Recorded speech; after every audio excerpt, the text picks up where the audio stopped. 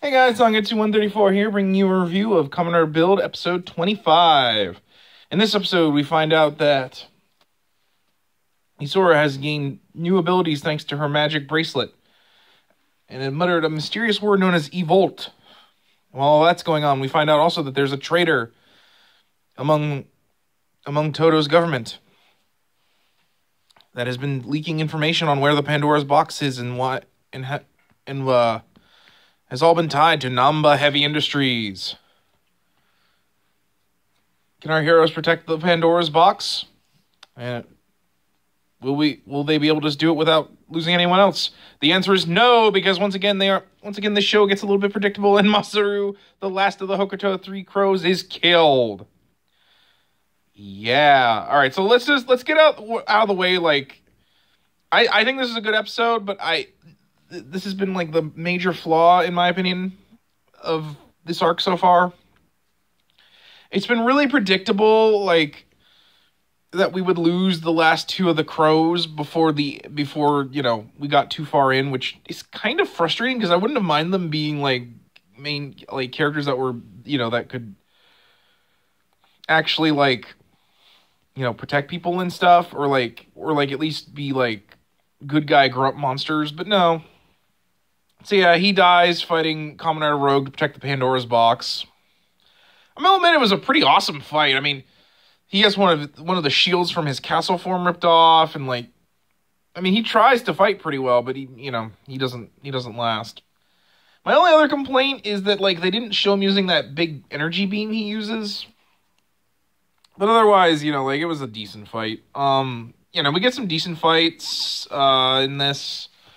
We actually see the heroes actually put up a really good fight against the Hellbros, which was surprising. They actually, they basically imply that Sento studied them to, figure out ways to, battle them better without having to use, power-ups or the hazard trigger. So that was cool. I like that. I actually like that because Crossy Charge actually uses the Beat Crosser along with the Twin Breaker by throwing the Cross Dragon from the Twin Breaker, to create the dragon energy thing, and then using the key full bottle to create an energy ball that the dragon holds in its mouth to damage one of the Hellbros. While Grease and Build fight them off using Hokuto full bottles and Grease's power. That was actually really cool. And of course, their last fight at the end, up until Build Hazard, Rabbit Tank Hazard goes berserk and almost kills Misora. Although that was really cool because at the end it shows Misora's powers. Spoilers if you haven't seen it yet. Causes him to suddenly become, instead of Rabbit Tank, Rabbit, which is, I think, hinting to the full bottles that allow him to go into Rabbit, and Tank. We haven't seen those yet, but I think that they're hinting that's going to be coming up pretty soon. But yeah, a lot of this is mostly about this idea that there's a mole, which this is the fourth or fifth mole we've had. I actually thought Sawa was going to be the mole again, and it turns out that she's still loyal to Nama Heavy Industries. And of course, Misora's abilities evolving. At the beginning of the episode, we actually see her send Rogue and the Hellbros back over to Sato by opening a hole in the sky wall, which was interesting. We also learned a lot more about how her abilities work. She would basically, her powers are based off her emotions, particularly her anxiety building up. Build up. Yeah, no, I didn't mean that pun. I apologize. Sorry.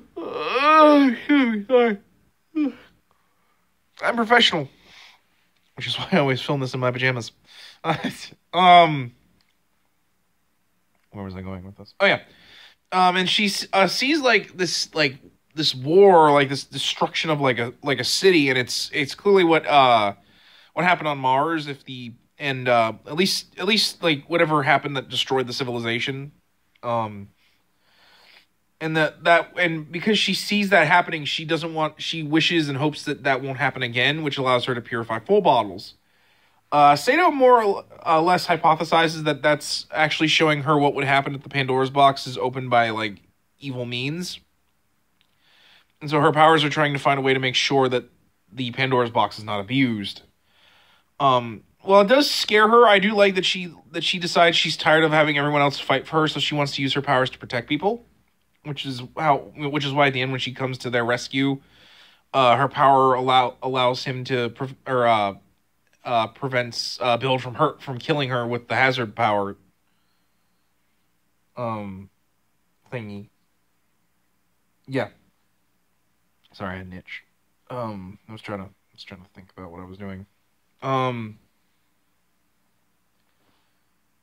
Yeah, so like that was really cool, and I really like that it's definitely a lot of building up to the fact that Sento's finally finding a way to use the hazard trigger that won't make him dangerous.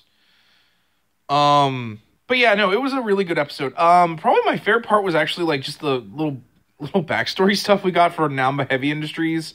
How like Gentaku's old secretary and the Hellbros were basically brainwashed to become child soldiers for Namba Heavy Industries, and how Namba wants to use them to basically like, you know, take over the government and such, and to, you know, have plans to basically become, you know, the number one weapon seller in the world, and to use his weapons to create wars so that he can always have money. It was actually kind of a really interesting idea. Even though there's always this thing where they want to make weapon manufacturers look like they're like the biggest villains in the world. I'm like, well, which isn't really true, because most weapon manufacturers usually are like tech companies that want to usually make their tech more for like, you know, they have regular tech that they use for civilian use, but they also have a defense department that, you know, the government contracts to make weapons and other I've never like gotten the idea where like they think weapon manufacturers sell their stuff to like insurgents or terrorists so they can make sure wars always happen. Like I like, don't get me wrong, I get that there's business in war, but like I don't know. I find Namba Heavy Industries to be a little cliche in that regard. Not like in bad, because obviously they're not the important villain. They're clearly like much like Hokuto and Sato, they're just another end to Faust's schemes. Like they try to act like Faust is gone, but I know Faust will come back, especially since Bloodstock is still active. But yeah, so there's a lot going on. And it was definitely a good episode. I really liked it. I think that they did a pretty good job, like having like doing little setup pieces for stuff that's going to come later, like at the end, and like just in general how like how everything's going to play out and how our heroes are going to work together more. Yeah, there's not really much to say, because it just kind of was it's one of those episodes where not really a lot feels like it happened, but it did, like, just because like all the pieces are like little bits that add up to like the next episode in a way. Since we're gonna get yet another representative battle between Sato and Toto, this time with I think probably all three riders against Rogue and the Hellbros, and also seeing that Sento is finally trying to find a way to actually keep himself from going out of control. Which I guess is going to be by using like two of the same full bottle.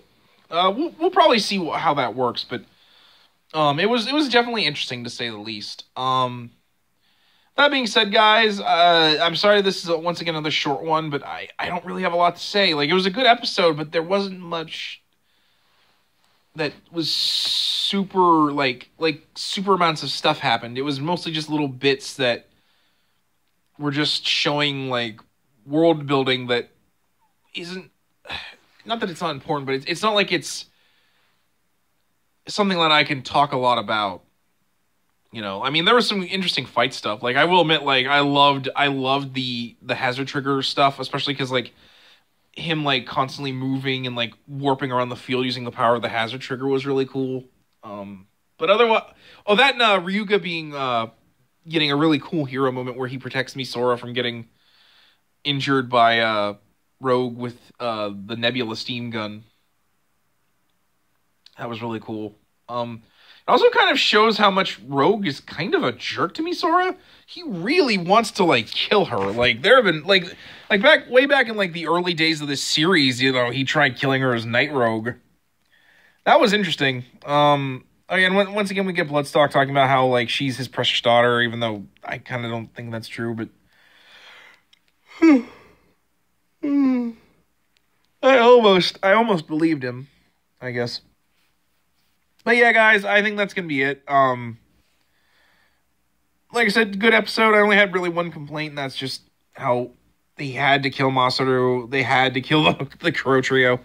Like, I'm not even mad or upset. Like, I was just like, oh, you're so dead. You're so dead. You're talking about your buddies and how you want to bury them at the Skywall. You're so dead.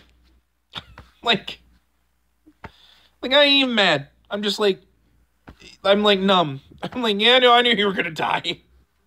You were dead. There were no, you know, I can get mad or upset.